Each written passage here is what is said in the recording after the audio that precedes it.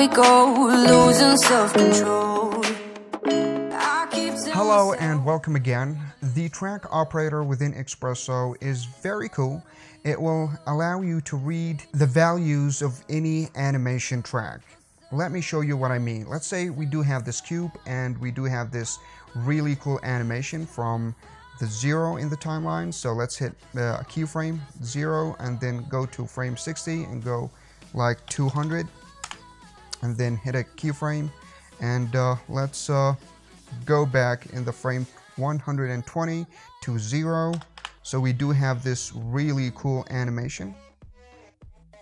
Let's just read out the values from this animation track of this cube. To get to that animation track, we should right click on this x-axis and then go to animation, show F curve, and then we do have this curve or this animation track. Let's go back to the track operator.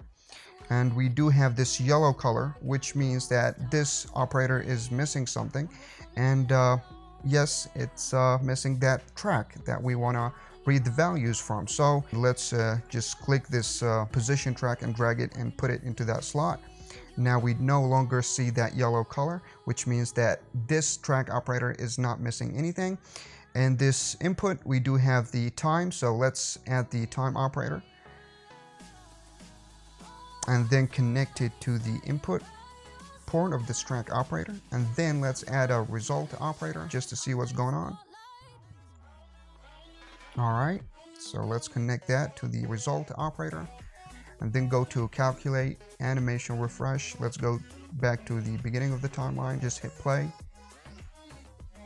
So we do have this value from the animation track of that cube.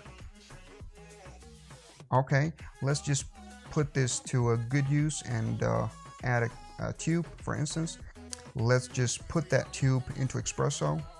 Let's just extract this inner radius, maybe, and then connect it to that output port of the track operator.